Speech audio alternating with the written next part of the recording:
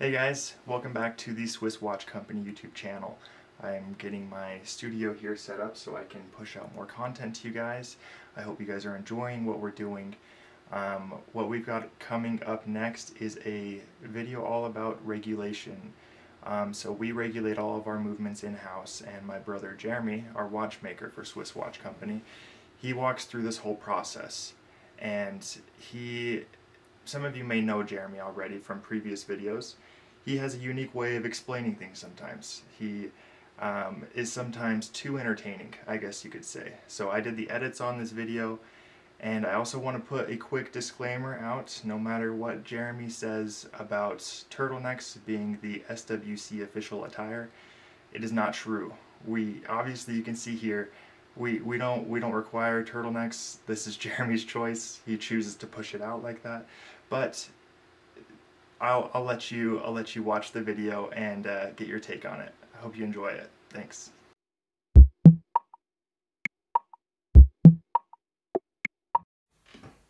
Hello everybody, it's Jeremy, the watchmaker of Swiss Watch Company. I'm here in my humble estate, I think that's what you can say that, and we are going to be talking about the regulation. What I do with the watch after I set everything up. How I get the watch to go tick-tock, basically, and make it sound and run well. Anywho, we're talking about this because I heard of how well everybody is satisfied with these things. Now, just so that everybody's aware, I am filming this by myself. That's why I'm not behind my watchmaker desk right now, because usually I used to have Jacob or someone here filming for me, and I was able to boss them around. One. Now I can really... This time I gotta do it myself, which will be a good learning experience. Anywho, we're gonna be talking about regulating the watch. So here I have a bunker watch, right here. Now, this is defect. I sent you all the good ones, okay? You got all of them. This is a defective one. We don't sell defective stuff. We only sell the best of the stuff. And we're going to be talking about the movement. How I can get it to where it has a good rate. To where hopefully you're not gaining too much time per day or losing time today. So that you don't have to adjust it that much. And I have a machine to do so. I have a machine that measures this so that I know how to adjust, do the fine adjustments.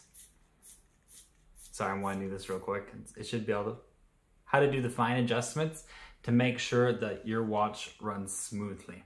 And as you can hear, I'm hoping it will be next to the audio. That's how it measures. If you put your watch next to your ear and you hear that tick tock, tick tock, that's how the machine's gonna measure it. And I'm gonna explain how these things work, how we get such a good rate. My dad's very particular with these things. I take my time. Other companies won't take the time to regulate your watch this good. Usually they'll just wind up the watch. And if it's not too much, if it's not crazy, like, oh, they're gonna notice, then they won't do anything because it's very time consuming. You have to measure a few positions. There are 3 positions that I mainly look at. We measure 5, but 3 is what you want to look at. 3 are very important, the ones that you're always using the whole time. That is when the watch is in this position, the watch is in this position, or the watch is in this position, facing down. Now, because your hands are mainly in those positions. Lots of other people, I mean, we also will measure this one with the crown facing up. I don't think it's needed because you're hardly ever in that position, and it's like we measure it to where hopefully it's between like -4 to like +6. That's the range I'm looking for each position.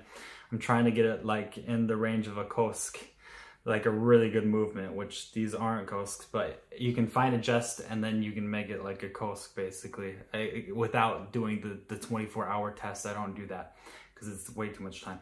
But what you do is I measure those 3 parts, and yeah, this side and then this side aren't really needed. Because in order to get this side, your arm's like way over here, and you gotta keep your arm up like this on this side. And most of the time, you're not in those positions. And you have to be in those positions for quite a long time to make a difference with your rate. So like, if you're like, I don't know, the Queen of England, and you're waving all day like this, then yeah, like, I'd recommend, like, that day of the year, yeah, it'd be useful, I guess. Or, I don't know, other stuff. Or if you're I don't know. I wouldn't worry about this position that much. Like, I don't know. There's many examples. Like, I don't know, like Beyonce. If you're dancing all day, like, oh, single A's, if you're doing that position, yeah, sure, it's important, but otherwise it's not. Forget about it. We're going to look at those 3 positions that I just really clarified. This position, I gotta hold down. This position, and crown facing down, this position. Now, before we get started, quick question. Which movement runs better? This or this nice clock here with the pendulum? I believe that's how you say it in English, pendulum. Now, I will give some hints. I've already given some hints, and there's points to both sides. I'll maybe answer this after the video. Think about it once I keep on showing these can't flip my words. Once I show these positions and I show you how I regulate it, we're gonna go to my watchmaking desk and I'm gonna show you how I do this, okay? Catch up, think about it, get the answer, we'll catch up to this. So here's the machine. It's called the Avicii, and it's measuring right now. So right now I haven't adjusted anything. But right here is going to be where the rate is at. See where the rate says right here? In this position, we're about 14, 15 seconds per day. That's per day. We got a good amplitude of 316. And this is the beat error.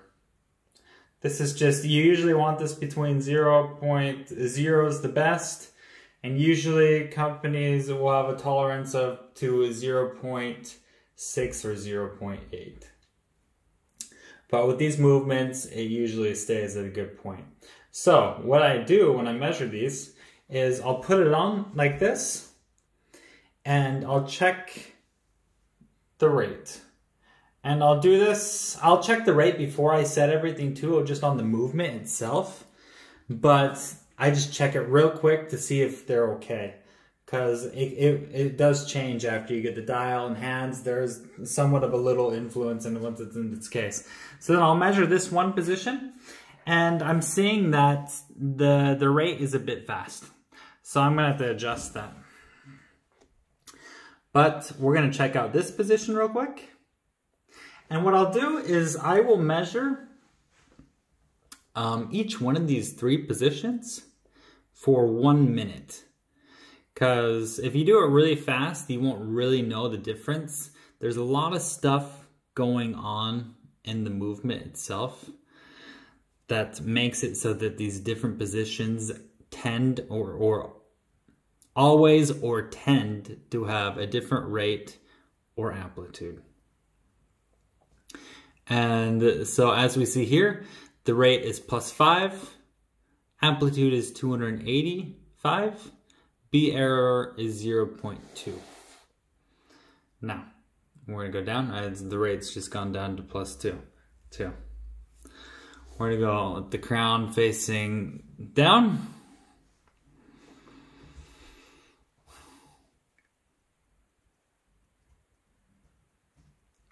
The rate's going up. The beat error is 0.0, very good. The amplitude is always around 300, very good.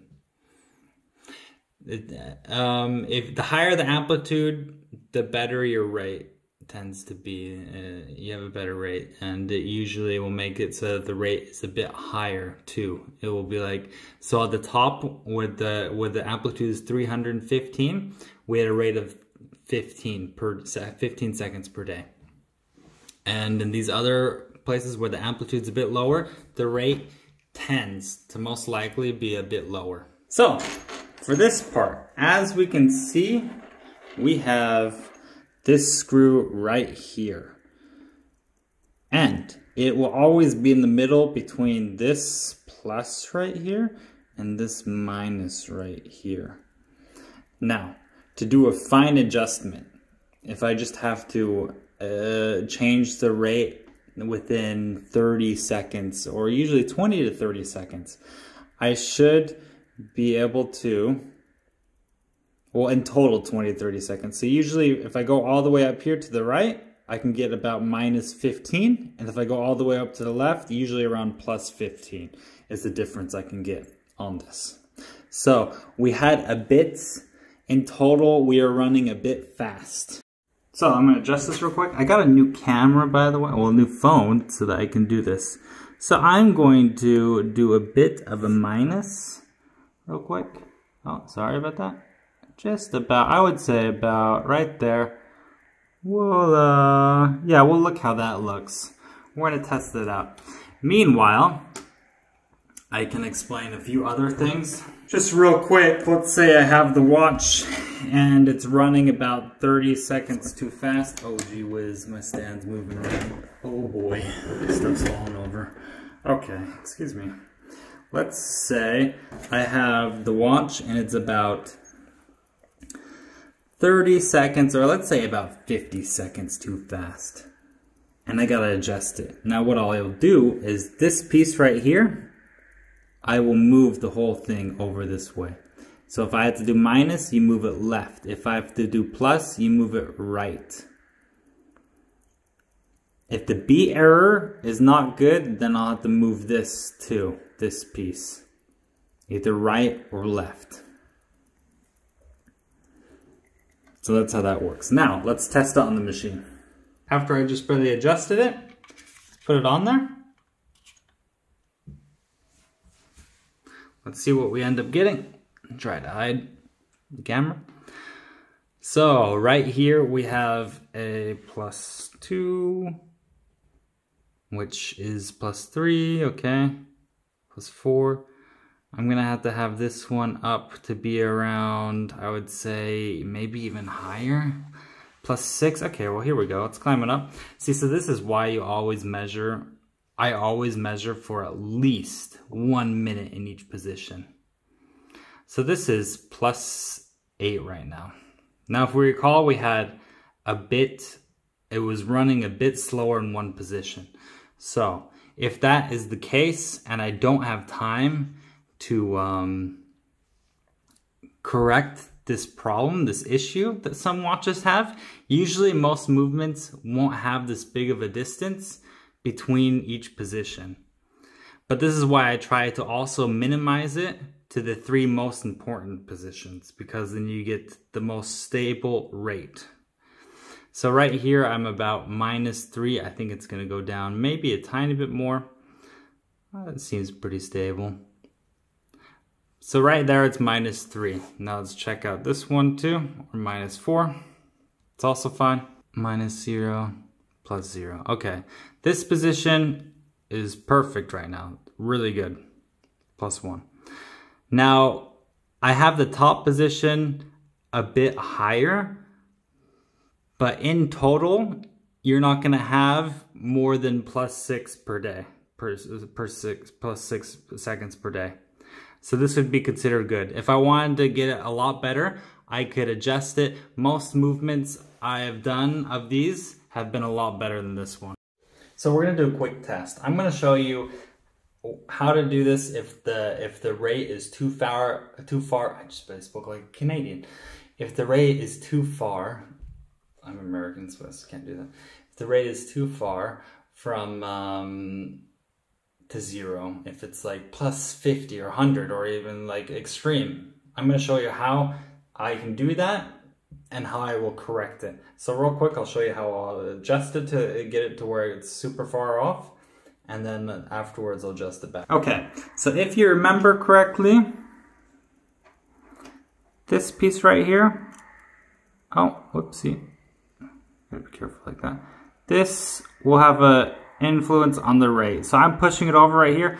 This is gonna make an extreme difference. It's gonna make it so that it runs a lot faster. Let's test it out real quick. Let's see how this looks. Now check it out. This sucker's running fast.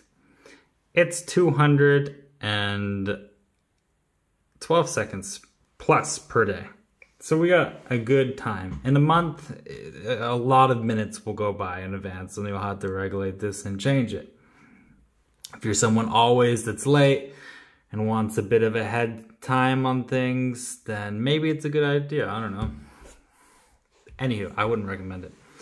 So now, that's what happens if you move that piece over, and this is how I can regulate it and I can get it to the fine adjustments. So as I was saying earlier, if there's one position that is a bit, that has like a 10 to 20 seconds difference than the other position, I will use this tool right here. In this tool, there's a groove. Let's see if it'll focus. It will focus like it. There's a little hole right there in there, see? And this fits right on top of here, on the top of this piece right here.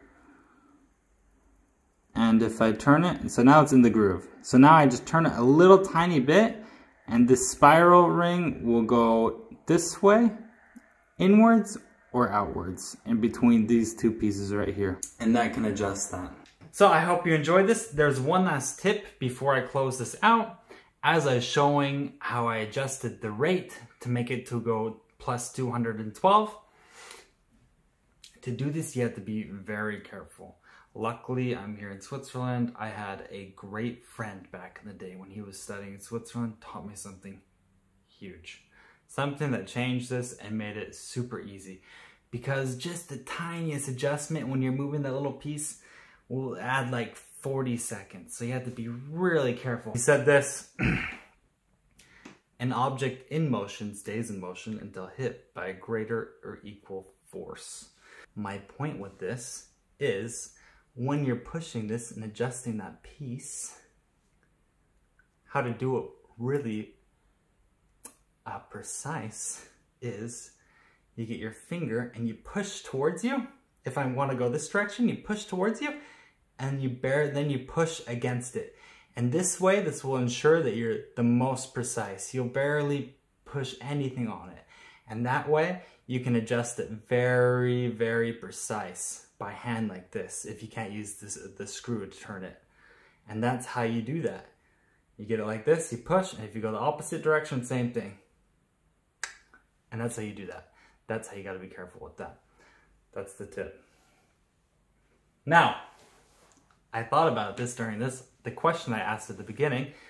Please write down your comments if you think the clock runs better or if this movement runs better. I will give you the answer in the next episode. And I'm looking really forward to it. I actually have a lot of other colors of turtlenecks, the Swiss watch company attire, so I'll be ready to make more videos. Plus, next video will be on, oh, let me put my things before I touch this movement. It's going to be on the helicopter effect and how we fix this.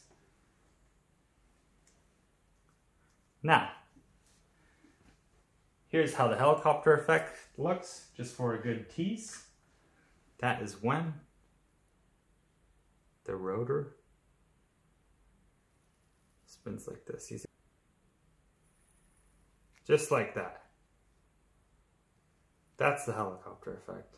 We're gonna look on how to fix that, okay? I can't wait. Please write down, comment which one you think runs better, which one's more precise, and all your theories. I will give you an answer and my conclusion to which one's the best. Now, I really enjoyed doing this video. I can't wait to do another one. Please Give it a like if you enjoyed it. I really want to start doing more of this. It's good to show me if it's appreciated. And subscribe. It's a lot of fun. It's a great show. I'm trying, yeah. I don't know. It's going to be fun. I'll see you guys later.